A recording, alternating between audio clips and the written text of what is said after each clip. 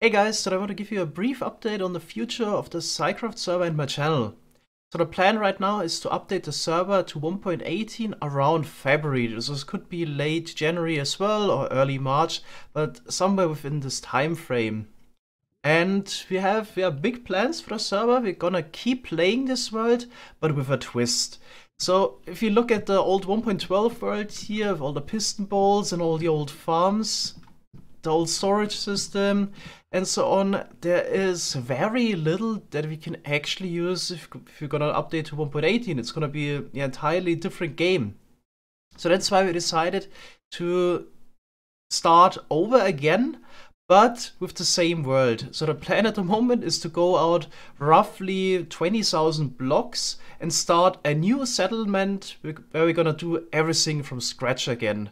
So start with no resources, build all the farms again, because we would need to do that anyway, with how much the game has changed, and still play the same world. So we will also have the opportunity to go back to the old settlement here, centered around spawn, and maybe get some of the bedrock items, or if we need a ton of items, like we farmed 100 million ice, don't think we want to do that again, then we can also bring those over to the new settlement. So we don't need to do everything from scratch again.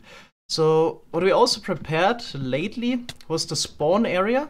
So there was some discussion if we're gonna move the spawn chunks as well to the new area, but yeah, people were against it. I was in favor, but we decided to keep those spawn chunks here. And what we prepared is this. So in case you would update your old worlds to 1.18, it will generate new caves below the old terrain, unless you basically get skyblock conditions where all the bedrock at Y0 was removed.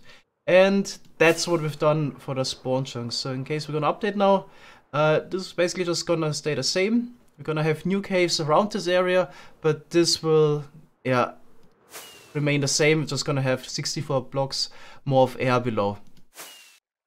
We're also not gonna go straight from 1.12 to 1.18. We have to update the world in steps anyway to make sure everything is converted correctly.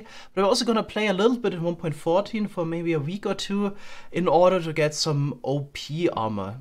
So for a while in 1.14 it was possible to put multiple protection enchantments on your gear. So you could have protection 4, and then on top of that, blast and fire protection, etc. Which in some situations is gonna help you survive a little bit longer. Then we also want to stop at 1.17 real quick in order to get some deep slate coal ore. So this is probably going to only be like a weekend or a day or two, where we get a double chest of deep slate coal ore. It's still possible to get those items in 1.18, but it's so much rarer than 1.17. So in order to achieve our goal of get a double chest of each item, we're going to stop 1.17 for a while. Okay, but then we're going to update to 1.18. Really looking forward to that. In order to fully focus on SciCraft again, we also decided to not keep playing on a peaceful server anymore, since we pretty much achieved all we had in mind there anyway. So this was a lot of fun playing here. I got 2 episodes left to be released. They've already been recorded, but that's it for the peaceful server. Before we update the SciCraft server to 1.18, there will be another mini-series on my channel, and also the other SciCrafters will stream it on Twitch. I'm gonna start this today, the 4x4 chunk challenge. So I will release another video today, later, that will go into a bit more detail what this challenge is about, but the gist is we're only gonna have 4x4 chunks available in each of the 3 dimensions. And we just wanna play the vanilla game and see how far we can push it. It's gonna be quite challenging to only work with this limited amount of space, because all the farms we wanna make will be centered in one area, and that's why we need to make it spawn proof, and also gonna not have unlimited space, so we also need to make sure that our farms are space efficient. And there's also a couple challenges that I put in here. So we're gonna start in a Badlands biome where we don't even have trees available. So will be quite challenging to get started in this world. There's another topic I want to talk about. I haven't really spent as much time on Minecraft as I did in previous years. Part of the reason was that I really got into Counter-Strike again, and I've also spent like 15,000 hours on Minecraft in the last 6 to 7 years. which sometimes made the game become a little bit stale, and I was searching for a new challenge again, which I definitely found in Counter-Strike. That is a game that I actually played from around 2000 to 2002, and back then I stopped playing it because I just didn't have fun anymore with all the cheaters around. Unfortunately, in the last 15 years, apparently this problem wasn't really solved. There's a lot of cheaters around in the game, which definitely sometimes spoils the fun, but nevertheless, I enjoy it a lot. So I spent roughly 18 hours the last 1.5 years on playing Counter-Strike, which is a couple hours every day, which definitely takes away from the time I spent on Minecraft. So I still have a goal of reaching the highest rank in a game, Global Elite, which about 1% of the players have.